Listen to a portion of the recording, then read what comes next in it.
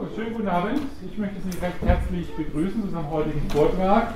Als Gastgeber möchte ich zwei Worte sprechen, wer Sie denn heute eingeladen haben. Das ist einmal die Giordano-Bruno-Stiftung, die Regionalgruppe Rhein-Neckar.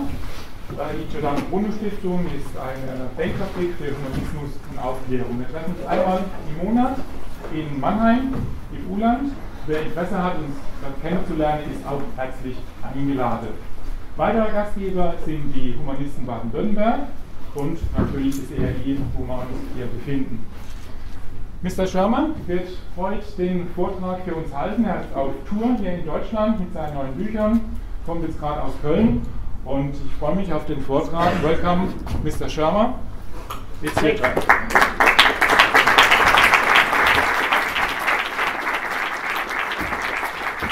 Okay. Oh, I have to turn this on. Thank you. Sorry. I think he mentioned that I'm coming from Cologne, I think, because my wife is from Cologne, Germany. Now, I realize I don't have to tag that on for you guys, but in America, I have to explain where Germany is. You know, there's Europe, and it's sort of north of Africa. And it's only getting better after 2016. No, I'm really happy to be here. This is my fourth talk event here in Germany, and then we come here every year anyway to visit my wife's friends and family, and so it's nice to be able to visit my atheist, humanist, skeptics, science friends around the country. So I thought tonight I would talk a little bit about two of my books, mainly Heavens on Earth, which is my latest book, and then I thought I'd say a little bit about The Moral Arc, since that just came out in the German translation, and they have them here. So I'll tack that on toward the end of the talk. And so the subtitle is The Scientific Search for Immortality, the Afterlife, and Utopia. But first, let me just give you a little bit of background about my day job. I am the publisher of Skeptic Magazine. It's the quarterly publication of the Skeptics Society. We're a 501c3 nonprofit science education organization devoted to investigating claims of the paranormal, pseudoscience, fringe groups, and cults, and claims of all kinds between good science, junk science, bad science, voodoo science, pathological science, non-science, and plain old nonsense. And unless you've been on Mars abducted by aliens, you know there's a lot of nonsense out there. Some people call us debunkers, but let's be honest, there's a lot of bunk that needs debunking, and that's what we do. So we every issue of Skeptic, by the way, we're all online. You don't have to get the physical print magazine, although we still print magazines, print paper. You know, it's still going. But we are also online digitally on all different platforms, and everyone has a particular theme to it. For example, we did one on the future of intelligence. By the way, for you in the back, if you can't see the laser pointer, it's right there. I don't know which one to use here, so just pick one, I guess. You know, are people getting smarter or dumber? Well, I'm from California, so I have an opinion about this. It doesn't look so good from where I sit. But, in fact, people are getting smarter. The so-called Flynn effect, IQ scores are going up about 3 points every decade for the last century or so. So, you know, we're talking a standard deviation in half a century of intelligence going up. In abstract reasoning portions of the IQ test, James Flynn discovered this effect. So people are getting smarter in their terms of ability to reason abstractly, which is encouraging. We did one on artificial intelligence. When will computers achieve human-level intelligence? And we concluded that we're 5 years away, and always will be. It turns out it's a super hard problem. That's you know, like 15 years ago we published that particular one. You know, is Scientology a cult? Depends what you mean by a cult. I think probably. I was amused that the Scientologists wanted to become an official religion in Germany, which I didn't understand at the time back in the 90s when they did this, until I then understood the tax withholding system which the state then backs and gives money to churches that you are assigned to at birth or baptism or whatever it is, and then you have to opt out to stop the state from taking your money out of your paycheck, which I didn't realize till my wife explained this to me after she went down to the courthouse to fill out the forms and paid a little fee to get them to quit taking money out of her paycheck to give to the Catholic Church. And she appropriately wore her T-shirt that said, Dawkins, Dennett, Harrison, Hitchens on it. And no one there understood that, of course. That was pretty cool. Americans are quite shocked to hear this. We don't allow that sort of thing there, although churches get tax breaks, so it's a little complicated. Was 9/11 a conspiracy? Well, yes, it was. Technically speaking, 19 members of Al-Qaeda plotting to fly planes into buildings without telling us ahead of time constitutes a conspiracy. That's not what the 9/11 truthers think. They think it was an inside job by the Bush administration. This, by the way, they consider the most incompetent president we've ever had before, currently. And yet somehow still managed to pull off the most sophisticated conspiracy of all time. Most conspiracy theories like this are self-refuting in that sense. The people doing it are completely incompetent, yet they still manage to pull off something remarkable like that. So it depends on what you mean by conspiracy and how many elements have to be involved and so on. Are you a global warming skeptic, or are you skeptical of the global warming skeptics, which would make you a believer? Which is a problematic word in science. We don't say, well, I believe in global warming. It either is or it isn't, or some probability assigned to it, something like that. And so that's a bit revealing about what we mean by the name skeptic. What does that even mean? It's not nihilism, it's not denialism. It's not just the gainsaying of anything anybody says.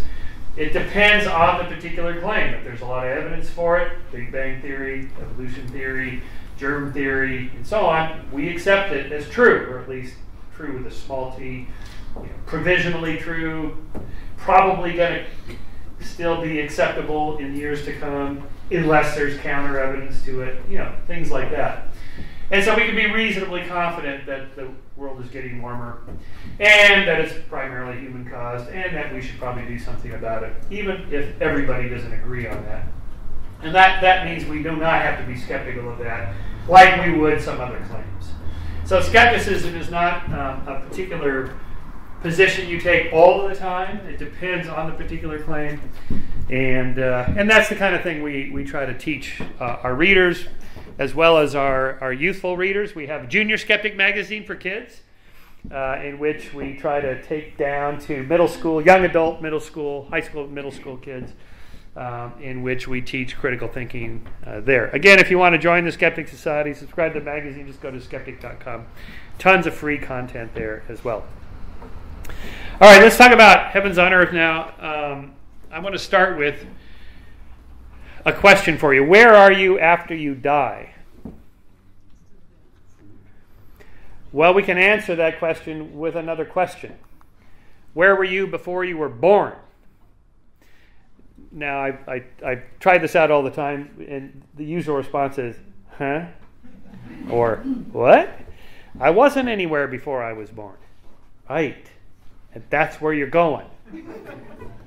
Now, this is uncomfortable. It's difficult for people to grasp this for several psychological reasons, not the least of which is we only have the experience of being alive. So you can't know what it's like to not be alive. It's like imagine yourself dead.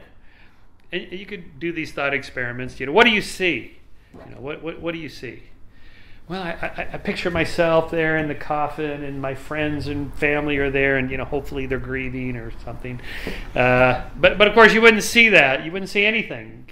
To imagine something, you have to be conscious, sentient, alive, and you're not. So you wouldn't imagine anything.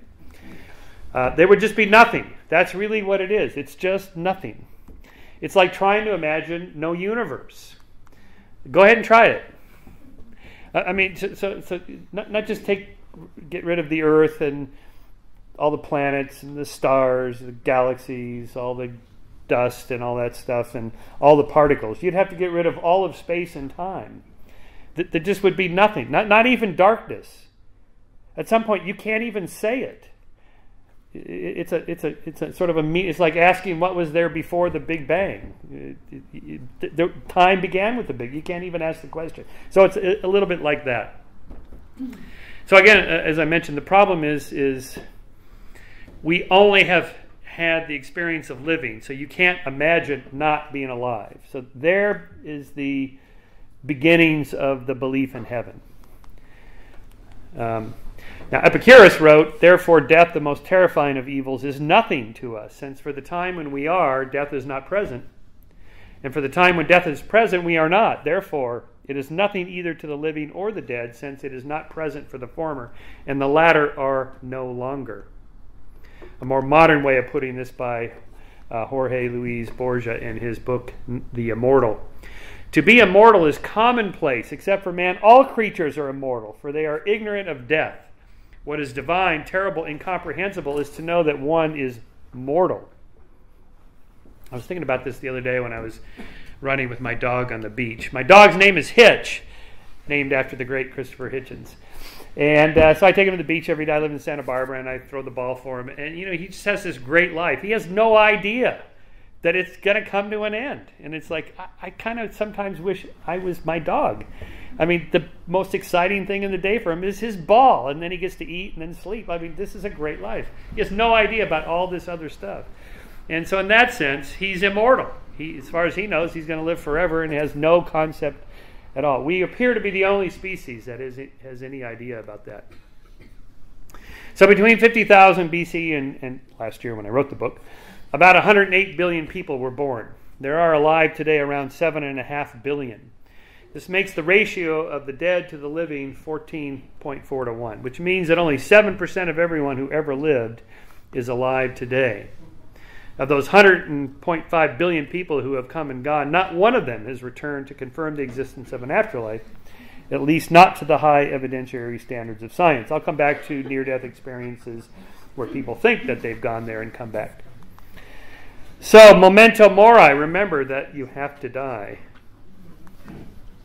Since the late 1990s, the Gallup polling group has consistently found that between 72 and 83% of Americans believe in heaven. Now, we're more religious than Europeans, but interestingly, belief in the devil and hell trails belief in heaven by 20 to 25%, thereby confirming the over-optimism bias. There is a hell, there is a devil, and other people are going there, but not me. A 2011 Ipsos Reuters poll found that of 18,829 people surveyed across 23 countries, 51% said they were convinced that an afterlife exists.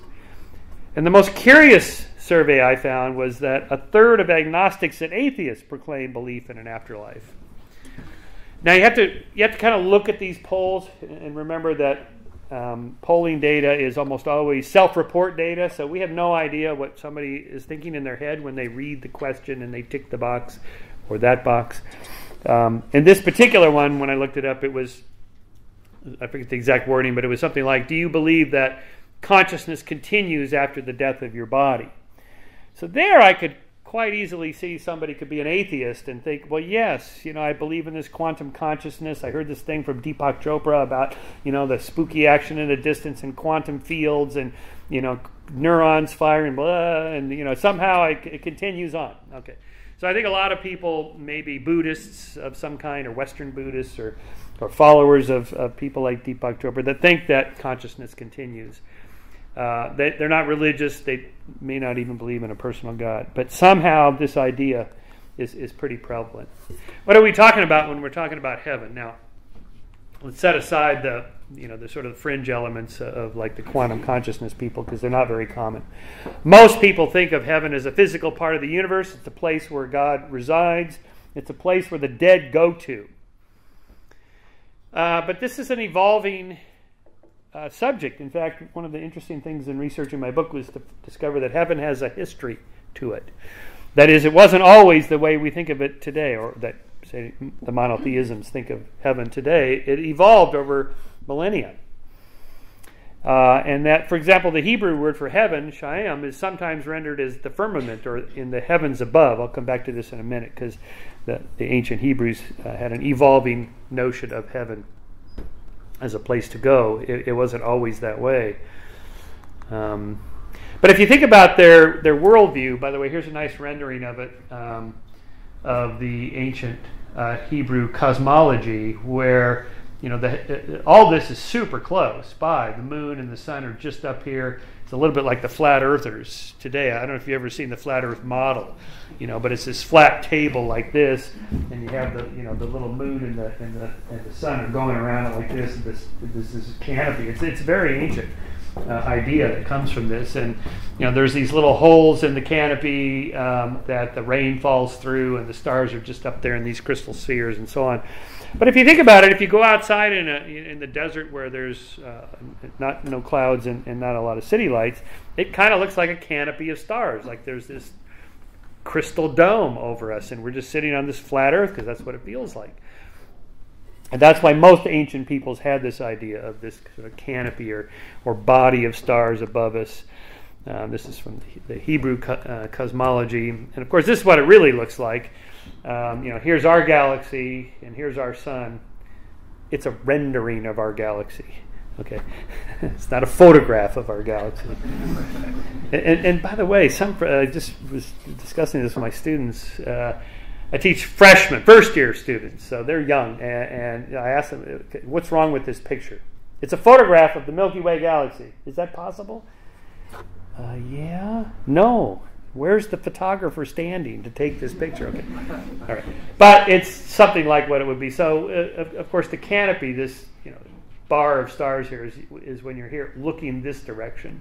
If you're looking this way or this way, it's not, you're looking that way or whatever. Anyway, so.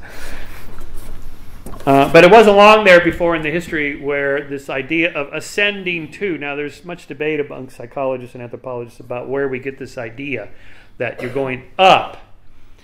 I think it's just obvious because that's where the stars are. That's the firmament. That's kind of where we think of as where the sort of glorious stellar type things are. But this then in the Christian religion by the 12th century is represented this ladder of divine ascent. The 30 rungs of the ladder represent the 30 stages of the aesthetic life, and the demons grappling the monks represent the many temptations of this life that might prevent one from reaching the next life with God and Jesus.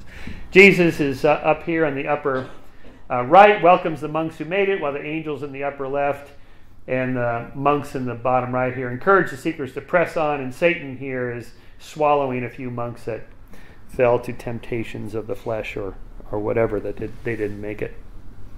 A stairway to heaven, you might think of it that way. Or Dante's Paradiso is the Divine Comedy. Whoso laments that we must doff this garb of frail mortality, and henceforth to live immortally above he hath not seen the sweet refreshing of that heavenly shower. So a paradisiacal garden is what you might expect from the reveries of a desert-dwelling people, where fresh water, ripe fruit, abundant crops, lush vegetation, dense herds of edible domesticated ungulates, along with milk and honey and oil and wine, were in short supply. Paradise, in fact, is derived from paradisia, or walled garden, and the envisioned New Jerusalem is a walled city. Although this does lead one to wonder, why do you need walls in a perfect paradisiacal world? We know why people build walls, to keep other people out. Unless it was in East Germany in the Berlin Wall, which was to keep people in, but that was unusual. As described in the Hebrew Bible, if the Jews followed God's commandment, they would survive and flourish and be blessed with descendants and eventually be granted the land of Israel. The world to come, Olam Haba, is a reference to the anticipated establishment of a just and fair society here, not in the hereafter. Now this is important. Ancient Jews didn't believe you went anywhere after you died. You just went nowhere. So heaven on earth, the idea of heavens on earth, was here. We have to create a more just world now. This is the only time we have. In fact, Sheol, the underworld lacking any characteristics of this world, that's the word means this. Not the hell of Christianity, which was bolted on later to the concept, but rather simply nothing, as in Ecclesiastes, for the living know that they shall die, but the dead know not anything. See, there's that word, it's like the nothing, no thing. There's just nothing. Either have they any more a reward, for the memory of them is forgotten. So there's no memory. It's not like you're lying in the grave thinking, what's going to happen next. There's just nothing at all. Okay, who are the first people to realize this? Well, of course, we don't know. Thoughts don't fossilize, but we do have ancient fossil remains, for example, dated between 30,000 and 34,000 years old. This man was interred with 2,936 beads, along with 20 pendants and 25 rings, all made of mammoth ivory, sewn into his clothing, since disintegrated, leaving this remarkable scene. Now, if you're just throwing a body into a pit and covering it up because it stinks and it's rotting, you wouldn't do this. So a lot of archaeologists and paleoanthropologists think they must have, at least by this point, been thinking, we're going to send, Uncle Og off to this other world or something, or honor him in some way. There's a 50,000-year-old Neanderthal skeleton intentionally buried at the La Chapelle site in southwestern France. The bones were buried in a depression that archaeologists conclude could only have been intentionally dug. Tympanic analysis of the fossils indicate that they did not show cracks and weathering, as was found in nearby bison and reindeer bones. So again, intentional burying. Somewhere between, say, 100,000 and 50,000 years ago, somebody thought probably that we're going to bury them with some honors because they're going somewhere else. Maybe. We just don't know. And we're probably not the only species to grieve. We know elephants grieve. There's a book called When Elephants Grieve, very moving narrative of this. The animal behaviorist Karen McComb wrote about this. Elephants may, through tactile or olfactory cues, recognize tusks from individuals that have been familiar with, that they've been familiar with in life. She actually, working on a reserve in Africa, ran experiments in which she would put different objects out there for the elephants, in the middle of the night, and then they come out in the morning and they're poking around. There's some, blocks of wood, and there's some skeletons from other species, and then there's some elephant skeletons, then some elephant skulls, and then some elephant tusks. And the tusks got the most touching, the most sensitive part of their pad. They would touch it or smell it with their nose and so forth. And so, again, we don't know what's going on in their heads, obviously. But I don't think it's unreasonable to anthropomorphize a little bit, in the sense that they're mammals, we're mammals. We certainly have base feelings and emotions about grieving the loss of our loved ones, and surely other mammals do too. Whether they're thinking that their fellow elephants going off somewhere, to some other life, probably not, but at least grieving is a part of it. What we've done is added another component, a soul. This is William Blake's portrayal of this.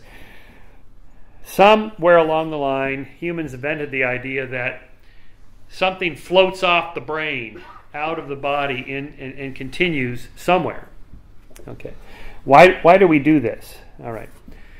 So I'm going to explore a little bit for a few minutes here in the middle of the lecture on the kind of neuropsychology of this process. I call it in an earlier book, The Believing Brain, agenticity, the tendency to infuse patterns with meaning, intention, and agency, often invisible beings and from the top down.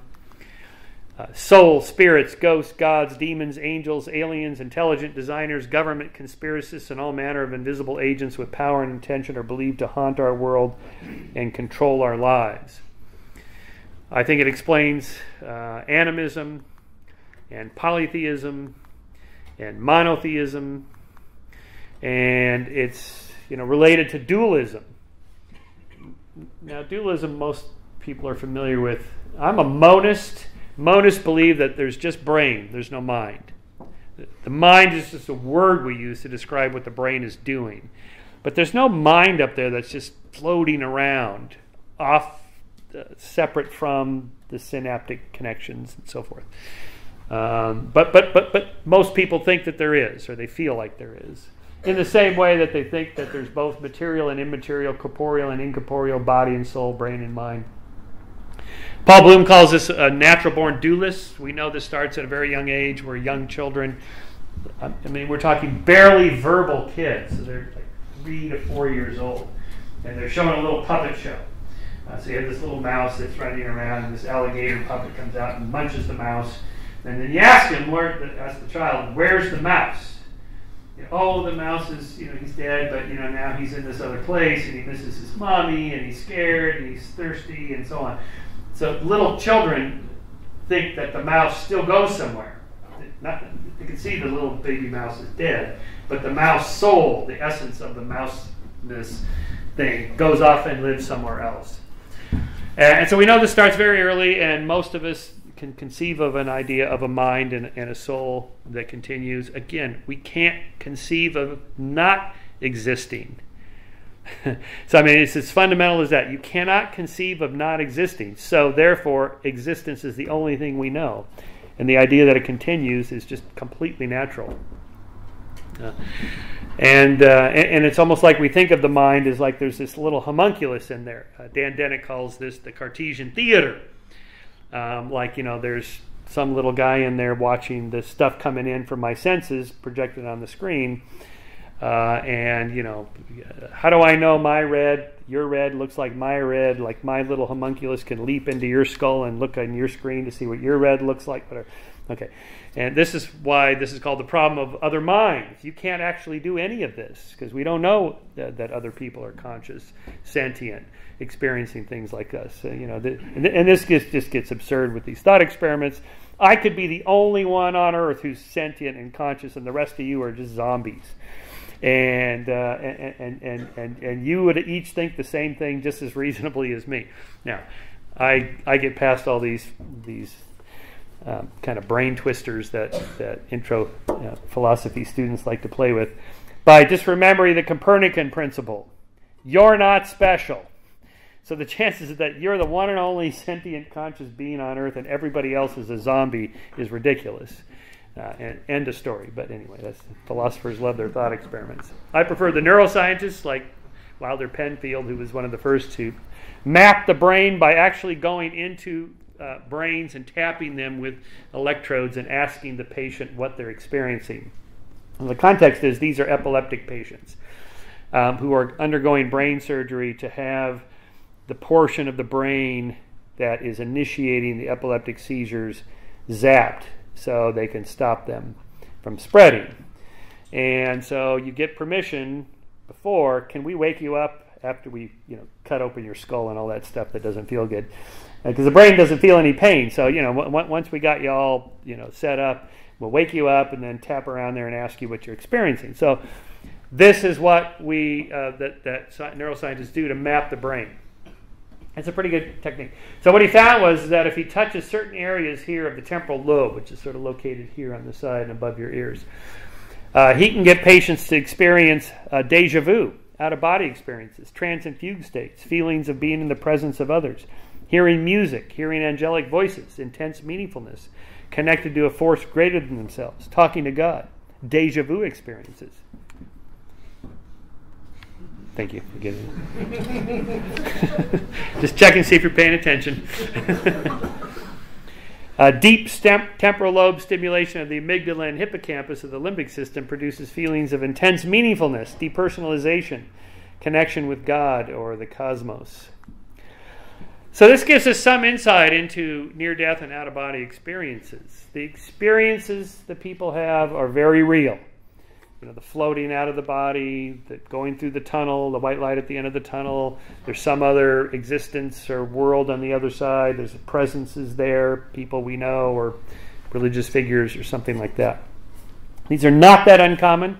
Not everybody has them, but some not trivial two-digit figure of percentage of humans have these experiences when they have heart attacks or near drownings and things like that. Now, these can be replicated. This gentleman, Major General Dr. James Winery of the United States Air Force, discovered in training pilots by accelerating them in the centrifuge until they black out that a significant percentage of them have these, he called them dreamlets, but they were these kind of near-death, out-of-body experiences, floating out of my body, the tunnel, the white light at the end of the tunnel, and so on. Now, and we know exactly what this is, hypoxia. It's oxygen deprivation. As the centrifuge is spinning, the blood is being forced to the center of the body and the center of the head. So the visual cortex, V1, for example, is shutting down. It's just the oxygen is being pushed away from it, and the neurons are shutting off in kind of a system like that, as well as the blood in the retina is being pushed back and shunted inward. So you're going to get some kind of spiraling or tunneling white light at the end of the tunnel, that sort of thing. We know from another, this is an experiment in 2003, a German woman who had epileptic seizures, who had the same kind of brain surgery, and they woke her up and tapped around in this little red area here of her temporal lobe. And she was reporting floating up by the ceiling. I'm up there now, I'm looking down at you all. And and then they would tap slightly to the left or right, and so now my right arm, now my left arm, now my right leg is floating up, now my left leg is floating up, and so on. So they can map in the temporal lobe exactly which parts of the body were sort of floating out of the body and that sort of thing. So we know that these things are quite common neurologically. A significant percentage of people have a sense presence effect. That is, when they're alone, they feel like there's somebody else in the room. Okay, again, what I'm building is a neuroscience of explaining the idea that there's a soul, that the soul continues on, that we have connections with some sort of afterlife or God or that sort of thing, or ghosts are evidence of this sort of thing. So people have these experiences. Alpinists and mountain climbers, for example, report seeing these angelic figures or talking to people. And it's not just high altitude, because the Iditarod dog sled racers have these experiences. They're by themselves for days on end. They don't sleep much. And they'll report like there's somebody sitting on the sled and I'm talking to this person. And these experiences go on for hours. Of course, there's nobody there, but it's in the head. Solo sailors have this experience if you're there out by yourself for a couple of days. Again, sleep deprivation, physical exhaustion will do it. Charles Lindbergh reported this in his flight from the United States to Paris. Again, this is only like 36 hours or something. I mean, every graduate student has gone that long without sleep and had experiences. The solo racers in Race Across America, which I did 5 times back in the 1980s as a bike racer. Going across, I once went 83 straight hours without sleep. I rode from the Santa Monica Pier all the way, I don't know, right around here or so, at which point I was hallucinating being abducted by aliens and just had this totally incredible, fantastic hallucination, drug-free and legal, which you can do now with sensory deprivation tanks. This is a big thing in California now. People submerge themselves into these big tanks of warm salt water, and they close the lid. Can't hear anything, can't see anything, can't feel anything. And you get some pretty cool hallucinations after some time. Your brain starts producing these things. I've done it with Michael Persinger's God helmet.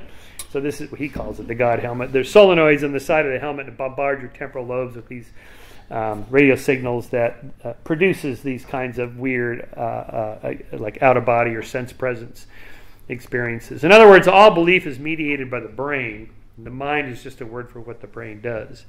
If a portion of the brain is lost, mind function associated with it is lost unless rewired. No neural structure, no mind function. So, now to be fair to the dualists, people like Deepak Chopra, who is a friend, and I say, okay, Deepak, where does Aunt Millie's mind go when her brain dies of Alzheimer's? Because we know with Alzheimer's, neurons are just dying, and as the neurons die, the memories disappear. The memories are in the neurons. No neurons, no memories. His answer is, well, they go back to the collective, quantum conscious field out there where they were before she was born. Okay. That's nice. Prove it. How do you know this is true? Well, the double slit experiment in physics. No, okay. And this just kind of goes off the deep end that way. But the other angle at it, like if you read the near-death, let me just say a few words about some of the near-death experience. Narrative stories, which are very compelling because they're usually written about people who have had a life-changing experience. And I totally get that. Somebody almost dies and doesn't. Feels like I've been given a second chance and I'm going to do something special here. Okay, that's great. But they also report something else, like I went to this other place and it really exists. Okay, now 2 things. One, how can I tell the difference between that narrative account and other narrative accounts of people, my friends that have taken acid and other things back in the 70s, and they sound just the same thing, like, say, my friend Sam Harris, who's taken ecstasy, and he writes about this in the opening pages of his book, Waking Up, that, I took this, and here's what happened. And to me, it sounds just like Ibn Alexander's trip to heaven. Ibn Alexander wrote this book, Proof of Heaven. Proof! When he was in a coma, his brain was swelling, so they put him in an induced coma. And he, went to heaven and all these fantastic things, unbelievable colors. They were so rich, and the sounds, and it felt just infinite love, and so on. And Sam writes about the same thing. Oliver Sacks, in his autobiography, writes about when he was a medical student in the late 60s, he was taking all kinds of drugs just to stay awake, to pull those 80, 100-hour weeks, and the fantastic hallucinations he had. I can't tell the difference between those and the people that tell me about their near-death experiences. So now we get to an epistemological problem. How do you know what's true? Now, somebody that has the experience says, I was there, and it was unbelievable. I know it's real. Okay, that's nice. But how do I know it's not just in your head?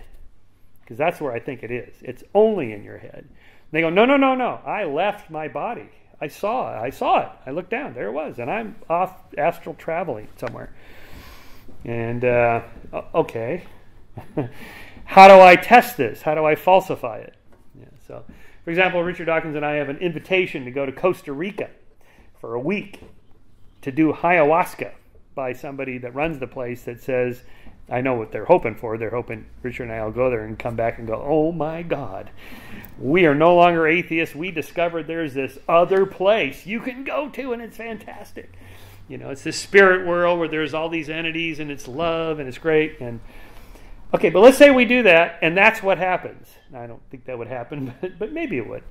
And I come back and write one of my Scientific American columns, and Richard's writes something in one of his books about, we went there, and it's absolutely true. You would be completely justified in thinking we had lost our minds. Like, you guys just had a fantastic trip, and that's it. Nothing more in your head. Okay.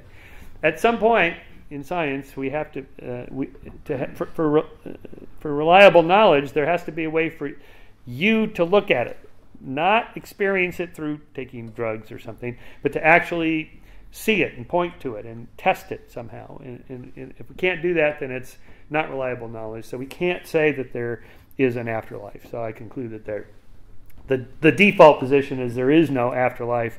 The null hypothesis in science is true until you prove otherwise. Now, as I tell Deepak, hey, look, if you're right, and we all wake up and there we are in this quantum state or whatever, great.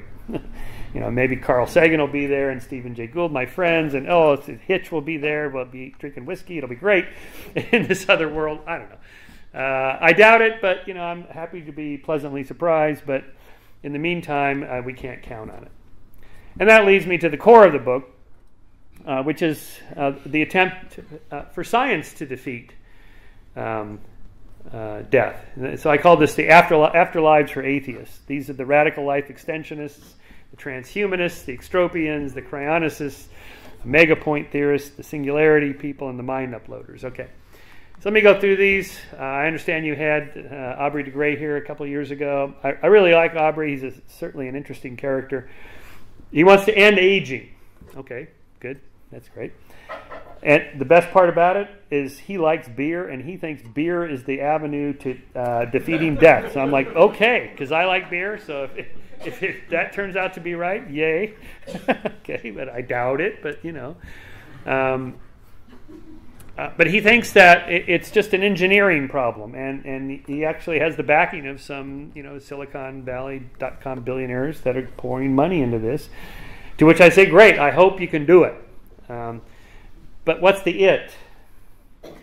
Okay, because they envision that if you could just do these 7 things that stop cells from aging and then stop dividing. Cells have this Hayflick limit, the number of times they can divide before they just die.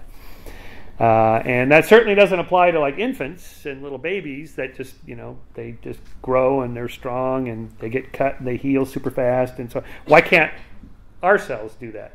Us non-infants here. And so the answer is ultimately evolutionary wise. Natural selection only needs to get its genes in the next generation. It only needs to really keep you alive for 2 generations worth of time. After that, you're just not really needed anymore. And because, as maybe grandparents, you're useful. Beyond that, there's enough social support to get the infants into adulthood to reproduce and so on to keep the genetic line going. So evolution didn't design our cells to keep replicating indefinitely. So what he wants to do is figure out what that is, genetically engineer it, and do it. Okay, we're not even remotely close to doing any one of the 7. So, but okay, maybe if they make it, that'd be great. And he says, Shermer, don't you want to live to be 500 years old? It's like, I don't know, maybe, but just get me to 100 without cancer and Alzheimer's and senility and lying in a bed with tubes and that sort of thing. Just solve one problem at a time, and then we'll see where we go from there. I'm not of the mind that a lot of people have. It wouldn't be natural to live beyond X. And when you ask people this, there's surveys on this. How long would you like to live? The average is whatever the current average lifespan is. Most people now say, I don't know, 80 seems about right. Okay, this is totally bogus. They don't believe it for a second. And I know, because if you say, okay, tomorrow is your day, you're turning 80, it's over. Would you like another week? Yeah, I'd like one more week, please. Thank you. How about another month? I'll take another month. Okay, so we fast forward to the month. Okay, tomorrow, I got a few more things I'd like to do. Okay, how about another year? I'll take another year, and of course this would continue on, assuming you're healthy and cognitively aware and not suffering. All right. So, okay, so where are we on this scientifically? Not even remotely close. None of us in this room are gonna make it. So that leads to the extropians who want to defeat entropy. These are all kind of related. If you can't do that, you can be chronically frozen, which is where you are put in one of these big tanks. This is Alcor, which is in Arizona, which is really hot most of the year and not a good place to keep cryonically frozen tanks if the electricity goes out. And but nevertheless, the idea is that we'll freeze you and then reanimate you later, and then cure whatever ails you. Okay, now first of all, have you ever seen like a can of defrosted strawberries that are kind of mushy because the cells have all shattered? Okay, so now they know about this, and so that they know the people that were frozen decades ago, they'll never be brought back. Their brains are just mush, will be mush. So now they inject you with this cryopreservation agent, kind of an antifreeze that keeps the cells from shattering. But as far as I can tell, they're unable to do this throughout the entire brain.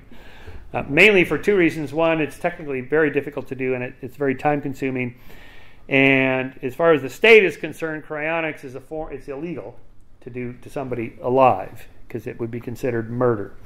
So you have to do it when they're dead. Okay, so right off the bat, you are being frozen for posterity on the worst day of your life.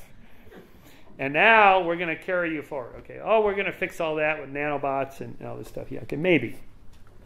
But for now, it doesn't look like preserving the connectome of your brain. That is, the entire synaptic connections of all your neurons and synaptic connections that represents your memories, yourself. This is the omega point theory, Frank Tipler's book, The Physics of Immortality. We're going to live forever. Here's that metaphor of the stairway to heaven or the ladder to heaven. Modern cosmology, God, and the resurrection of the dead. Okay, so Frank's idea is that in the far future, there'll be enough computing power to create a virtual reality indistinguishable from this reality. Now, you're probably aware there are people that think this has already happened and we are living in a matrix. Again, very skeptical of this idea, although it's fun as science fiction. But that in the far future we'll be able to do this and resurrect everyone who ever lived or even could have lived. So you'd have to have a computer, the power of 10 to the power of 10 to the power of 183. So that's a 1 followed by 10 to the 183 zeros. Anyway, it's a pretty big number. The universe would have to collapse on itself to generate enough energy to produce this computer, Frank says. And when he wrote this book, that was before we discovered that the universe is expanding at an accelerating rate. It's not collapsing. So much for Frank's theory. But it's an interesting concept we'll come back to in just a little bit with the idea of the singularity, which is Ray Kurzweil idea the singularity is near, and that we're going to upload our minds into a computer. So we did an issue of this, uploading your brain. Is it scientifically possible? No, it isn't. Not just now, but there's another problem with it. And I'll come to that problem by telling you about experiences I had going out to this cryogenic place in Southern California in which they were freezing rabbit brains at minus 125 degrees. After they had put a rabbit on that little surgical table, they wouldn't let me take a picture of the rabbit. Okay. But the rabbit's alive, and so they anesthetize it or just put it to sleep, but it's still alive.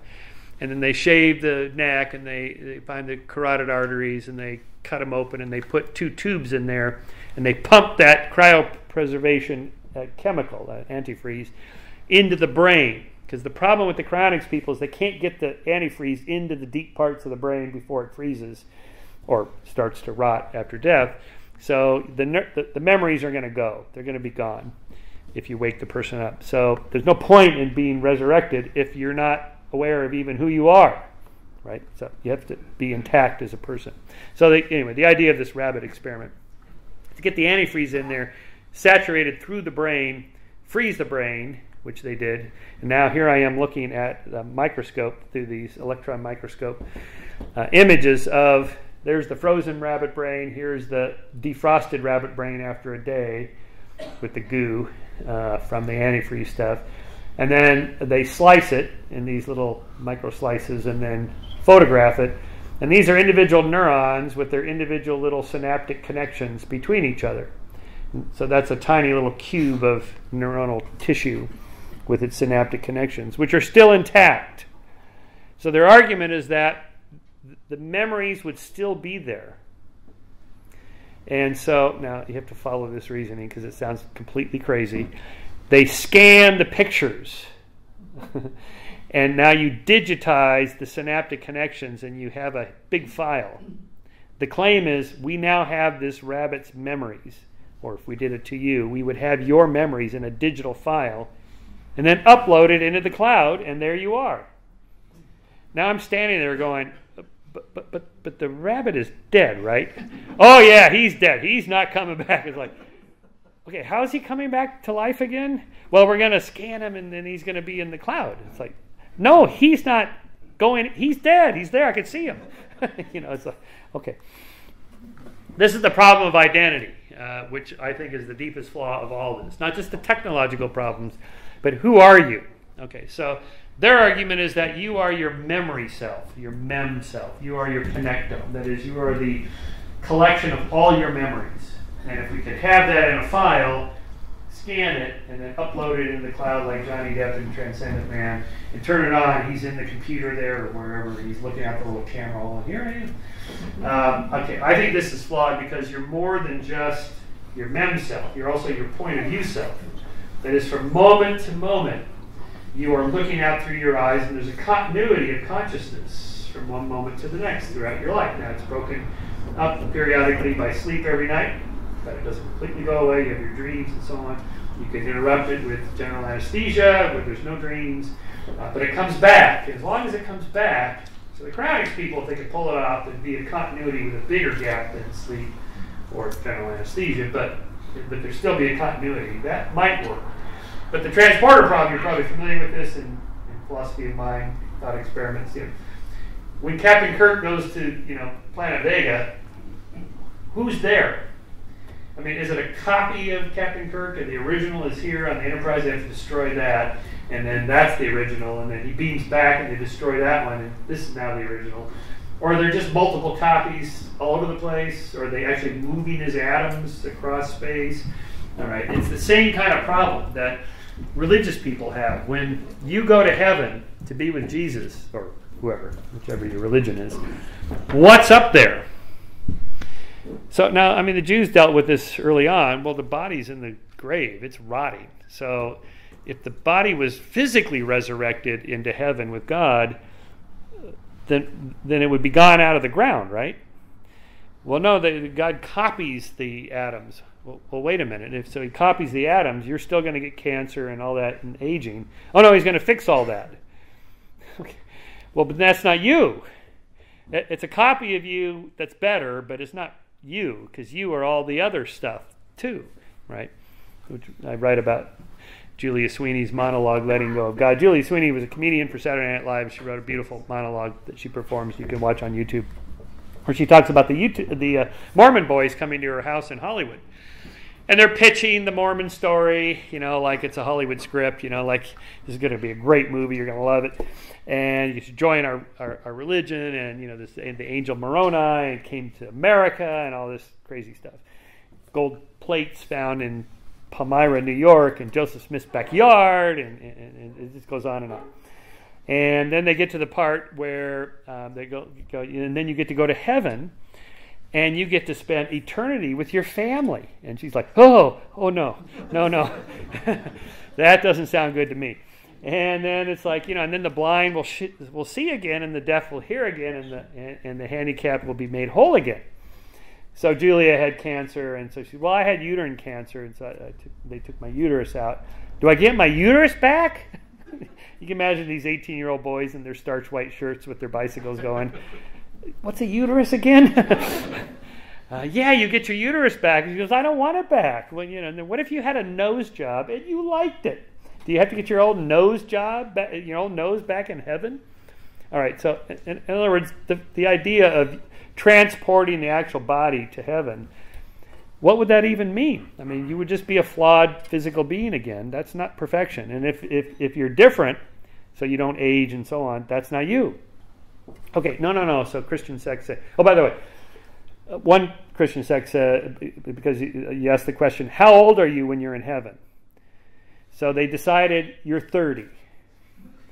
It's a good year. That's the age Jesus was when he was resurrected, and so on. It's like, well, I'm 64. So what happened to the 34 years in between? Because that's also part of me, my memories that are physically encoded in my connectome and so on.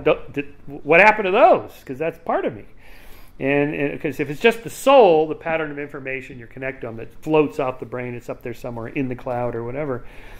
But the memories aren't fixed. It's not like a snapshot of your memories is you. The memories are fluid and always changing. There is no you. That's the illusion of the you. It's an illusion. There's no you. As if a single entity represents you. It's a constant flowing, changing state. So this is really just fraught with problems, not just for the singularity sci-fi people, but for religious people. There's no good answer to this question. So if there is no heaven above or heaven on earth, what then? As Hitch wrote in Vanity Fair when he was dying of cancer, to the dumb question, why me, the cosmos barely bothers to return the reply, why not? As he wrote, it will happen to all of us that at some point you get tapped on the shoulder and told not just that the party's over, but that the party's going to go on and you have to leave. That's the reflection, I think, that most upsets people about their demise. All right, then, let's pretend the opposite. Instead, you'll get tapped on the shoulder and told, there's great news. The party's going on forever, and you can't leave. So here again, we have with this immortality. This is a crazy idea. You don't want to live forever. The party is going to get super boring after, a couple hours, not to mention a few thousand years. As Hitch described the Christian heaven, it's be like celestial North Korea. You got this dictator that knows everything you're thinking and doing. No, this would not be good. Not be good. Okay. So facing death and life with courage, awareness, and honesty can bring out the best in us and focus our minds on what matters most, gratitude and love.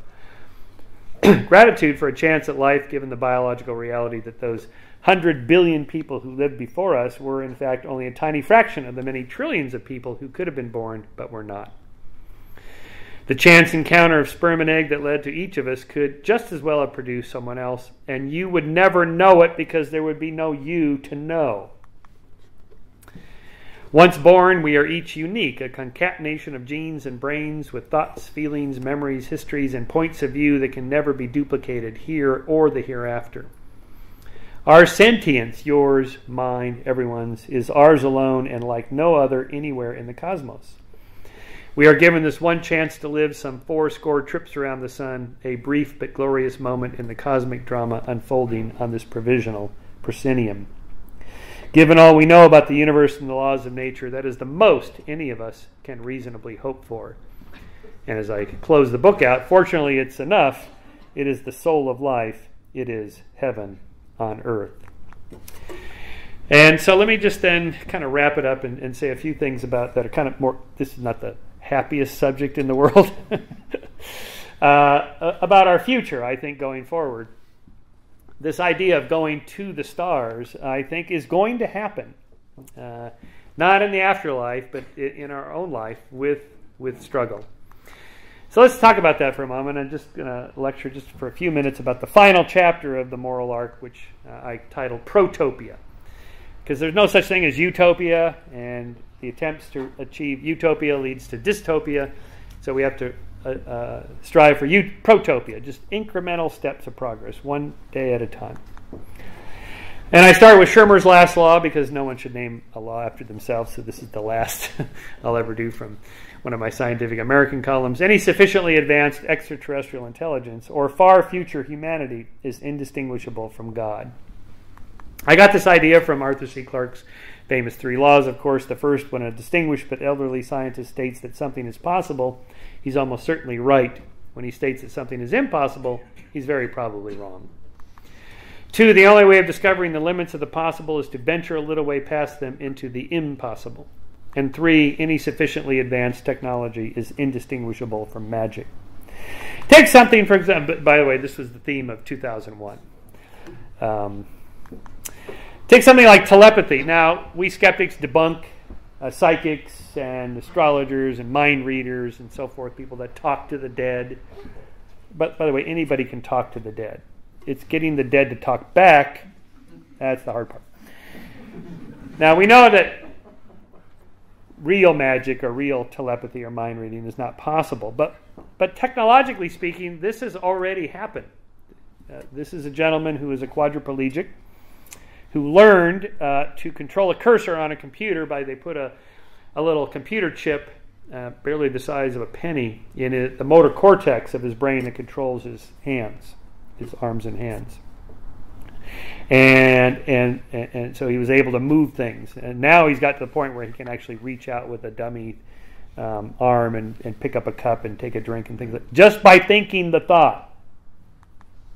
Eventually, these electrodes would become microscopic, allowing us to control our environment just by thinking about it. Just imagine you just walk into your house and think, Beethoven's Ninth, and then it comes on.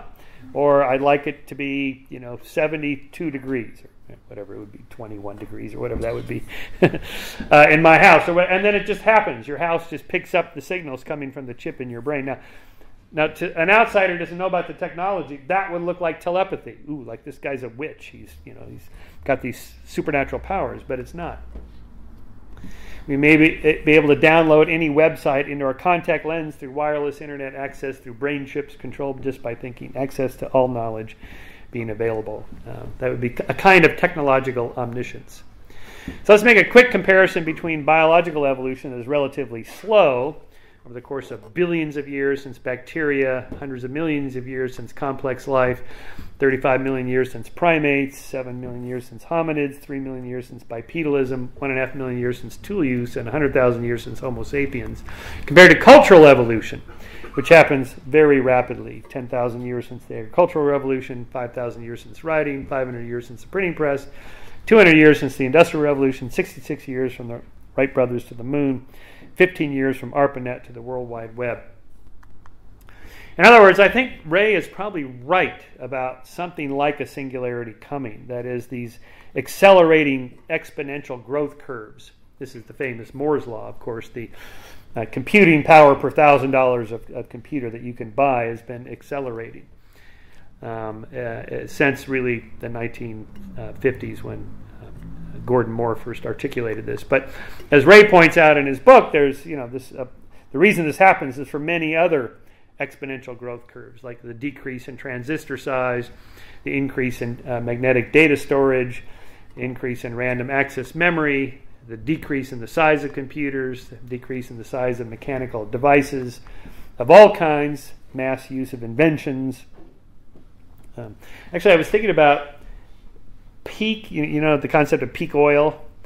There's peak stuff that I think we've passed peak stuff. I was thinking about this, Jorg, when we were in that record store with that stacks and stacks of vinyl records, and then stacks and stacks of CDs, And now you just have it all in your phone. You don't have to have any of that stuff. It's less stuff, I think, because it just got smaller and smaller and just digitized. Or the internet, explosive use of the internet, the cost of DNA sequencing, human genes mapped per year, constant U.S. GDP in constant dollars going up at an accelerated rate, per capita U.S. GDP in constant dollars, we're getting richer and so on. In other words, all of this could lead to us becoming a type 1 civilization, then type 2, then type 3, and so on. This will get us to this indistinguishable from God argument. So we are now currently a type 0 civilization, tribal civilization using dead plants and animals, fossil fuels as our primary energy source. A type 1, this Russian astronomer articulated this. Type 1 civilization is a planetary civilization, controls the energy of the entire planet. It's about 100 years into our future. Renewable energy. Type 2, stellar civilization, controls the energy of an entire star, which is about 1,000 years into the future. And a type 3 civilization, a galactic civilization that controls the energy of an entire galaxy, anywhere from 100,000 to 1,000,000 years into our future. So there's Kardashev and his type 1, 2, and 3 civilizations. Carl Sagan had estimated that we're at about 0.7 on the scale now, which is, when he made that calculation right around here, we're just barely like right around right there now. We're kind of approaching 0.7. So we got a ways to go, maybe 2250 or so, before we become a type 1 civilization. But when we do, then we can expand out and start colonizing the solar system, build a sphere around the sun to capture all of its energy into a Dyson sphere that gives us essentially unlimited energy. Then we can expand and colonize the entire galaxy, become a type 3 civilization, which is immortal because, not individuals, but the species is immortal because they can survive the death of their home star. The type 3 civilization has harnessed all the stars of a galaxy like the Empire of Star Wars or the Borg. A type 3 civilization may be able to create atom smashers of galactic size to open gateways through space and time.